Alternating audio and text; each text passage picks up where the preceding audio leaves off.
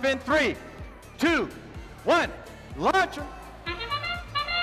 And we're getting ready for launch. About 2 minutes on the clock. Teams have plenty of time to make it happen. It's Chill Out who's the first to get a gear into the hands of their pilots, and up it goes thanks to the NRG pilot atop their airship. You can't miss that purple hair anywhere.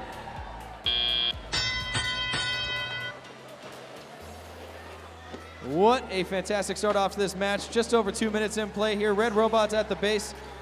Robotics now pulling away. A dueling match there, center stage, as Rain Robotics in their 3rd season. They're showing a little bit of experience that they've gathered, trying to shut down the Sodabots here, who then decide to spill a bit of fuel in retaliation.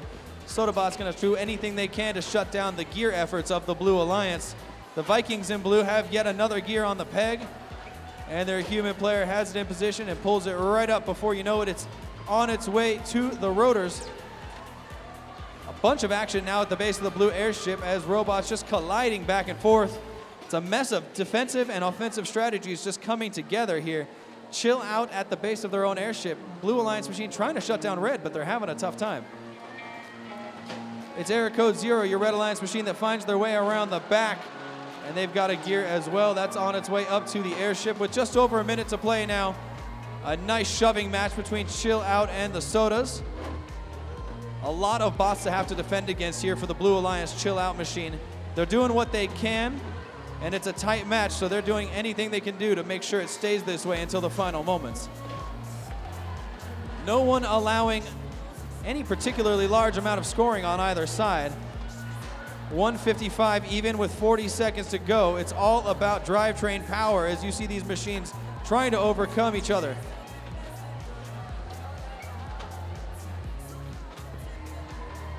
30 seconds remaining in the match. Ropes beginning to deploy.